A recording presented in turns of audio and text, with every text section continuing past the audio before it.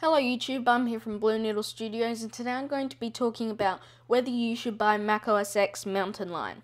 Now it really depends on what you will use and what you won't use. Some of the new features include the new Reminders app, the new Notes app, search within Launchpad, dictation, speech recognition technologies, and better integration with iCloud.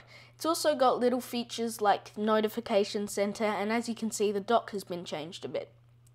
But for the most part, there aren't any major changes. So it really depends on whether you have other devices, because the iCloud integration can be really great if you have an iPhone and iPad and you're already using the Notes and Reminders apps a lot, because now that's been brought to Mac. There's also the new search and Launchpad. That isn't really a big feature, but it can be handy for some of us, and if you're a really heavy user of Launchpad, then that's going to be great.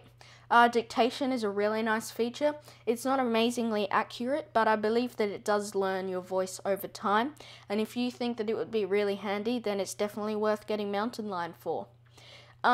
So really, it also depends what you want to pay, because it's only $20, so it's not a big deal to buy it. Even if there's only one feature, like for me, I was only really interested in dictation. It's still worth the $20 because it's so cheap, and it also means that you'll still be able to upgrade your Mac in the future. So that's most of my opinion on this. There's also other smaller features like you can share things more. There's also messages built in, so you can use iMessage with iPhones, other people with iPhones or Macs, and stuff like that.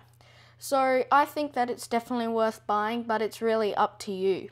So thanks for watching this video. Please like and subscribe or even comment, because it supports me way more than you could ever imagine, and I'll see you later. Bye.